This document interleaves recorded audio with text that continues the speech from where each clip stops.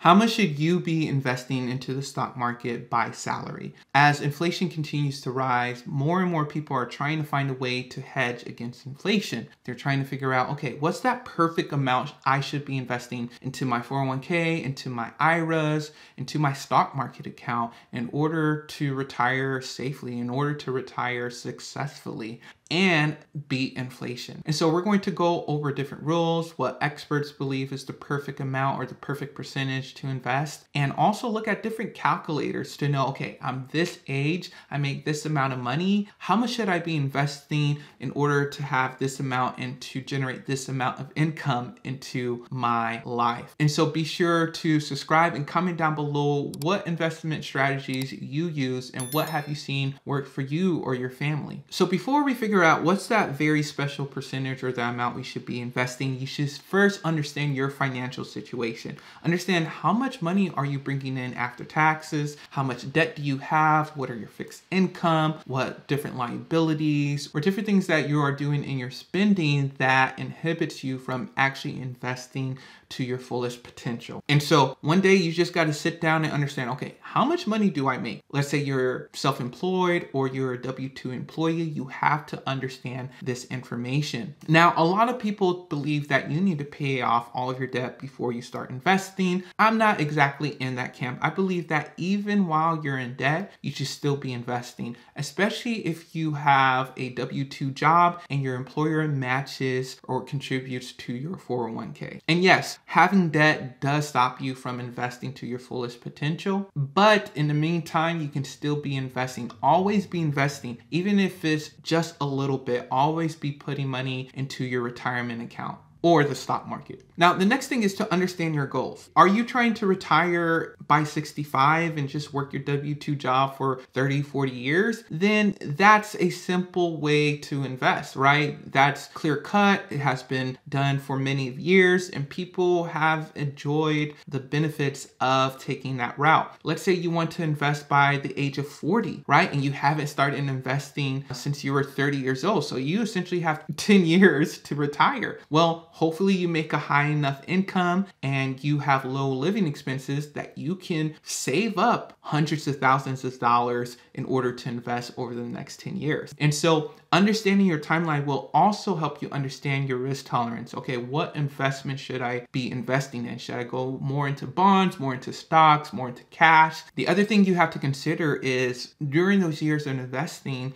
you're going to have different life changes. You may get married, you may have to save for a wedding, right? You may have a baby, you may buy a house, you may buy cars, you may have an emergency where you have to pay for some medical bills, right? Taking those into account is important to understand how much you need in order to invest. Now, let's look at the magical percentage that a lot of experts talk about. The rule of thumb, I guess you can say, is that 50% of your income is your fixed costs, right? Your mortgage bill, your utilities, your food, your childcare, things of that nature, fixed costs that you can't really change on a month-by-month basis. 30% is just your regular spending habits, right? Your subscriptions, the amount of money you may spend on different restaurants or the type of food you get at grocery stores, these spending habits that you can control. And then the next 20%, I like to go 20 to 25%, is between savings and investing. I like to save at least 10% of my money and then invest 15%. And that percentage can change for you. Let's say you want to invest all of your money. You can do that. If you want to save more, you want to save 15% and just invest 5 or 10%, you can do that. Do what's best for you according to your investment goals. So yeah, the rule of thumb is between 10 to 15% of actual investing, right? And then leave that 5 to 10% of just saving money and cash. All right, so just looking at this chart right here, you see the different income levels and you see the different percentages that you can invest. So for example, let's say you make $55,000, which is the median income here in America. $5,500 would be 10% a year, up to $11,000 a year for 20%. And so that's the rule of thumb. investing anywhere along those lines. Now, a lot of people may be looking at this and say, yo, I cannot afford to even give 10% of my money, right? After taxes and things of that nature, I don't think I can do that, right? I live in a high cost living area and things of that nature. And I understand that. And the thing is with investing is the goal is to just get you into it, be consistent. That's why 401ks are so important, because it's out of sight, out of mind, right? They take it out of your paycheck. That's one of the first things they do. And so you just deal with the money that you have. And so if you're self-employed, you have to be more intentional. You have to be more self-disciplined and have more control over taking money out every single paycheck, every time you get a project or things of that nature, to put money aside for investing. And eventually you can graduate, or you can gradually come to this level, come to 10%, right? You increase your income. All right, now I can give closer to 10% for my investment, right? Okay, my income grew a little bit more. I can give 15% now. And so that's something that you have to understand. And yes,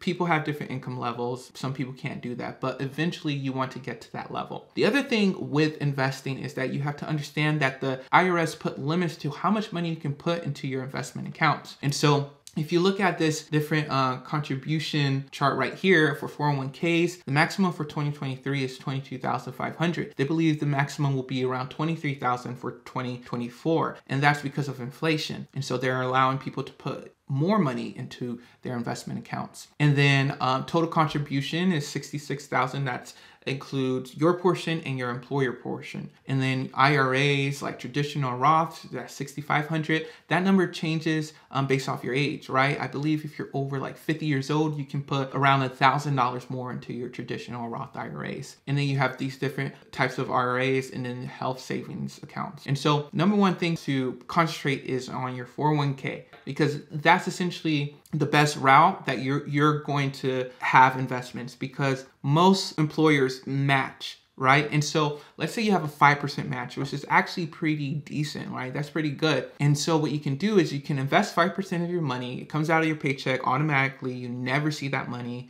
So it's like you never had it. And on top of that, your employer will match the identical 5% into your investment account. And so essentially you're doubling your money. You're getting 100% gain just by investing 5% of your money. And on top of that, you're investing 10% of your money for 5% cost. So this is a great tool to start with investing. Next very important thing is to invest in an IRA or traditional, whether it's traditional or Roth IRA. And so this is money that you can invest outside of your 401k, especially a Roth IRA. If you make lower than the income limits of a Roth IRA, your money can grow tax-free. And that's a huge incentive to investing into a Roth IRA. And let's say you do make more and more money. Let's say you're making around $150,000, right? Or $125,000. You have an income limit that you can't invest more than $22,500. So what do you do with that rest of the money that you want to invest? Well, you can open a Roth IRA and put the rest of the money into your Roth IRA. And it grows tax-free. Now, let's look at some different calculators that we can spend some time on. So let's say I'm 21 years old. I plan to retire at 65. I make $50,000 a year and save $10,000 or 20% of my income annually for retirement. I've already saved $1,000. I'm 21 years old. I don't have much money into my retirement. I think I'll need 70% of my current income in retirement. I expect an annual rate of 7%. That's the average, and it's pretty conservative actually. And then you calculate, and you're going to have $1.1 million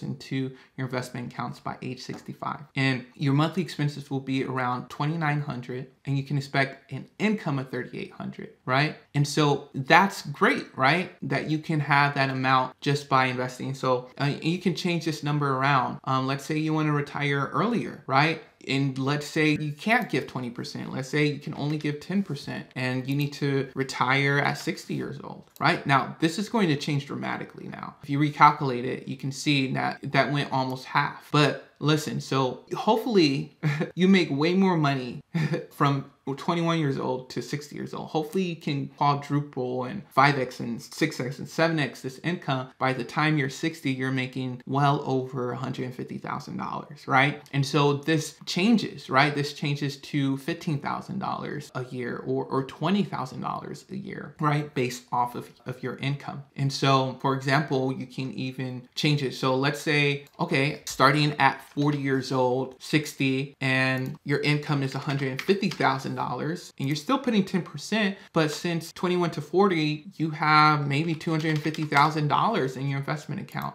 All right, you recalculate, now your balance is up to $994,000. So you can see that based off of your income. Now, something else that you can do is, this is another calculator. So let's say your starting balance is $7,000 and your annual contribution is $6,000 a year. So starting balance, they say you're 32 years old, all right? Over the past 5-7 years, you didn't really know about your 401k and you happen to have $7,000 in it. And you're watching this video and you're getting serious about your investments and your retirement. And so let's say you make $80,000 a year. And let's say you can only invest less than 10%, which is $6,000. Let's make it 10%. Let's say you can only invest $8,000 a year, which is 10% of your annual income, right? Let's say your current age is 32 years old and you want to retire by 65. The next thing is here, rate of return, we'll keep it at 7%, your tax rate. And the calculation, your ending balance will be $1 million, right? And this will be your monthly income before inflation, right?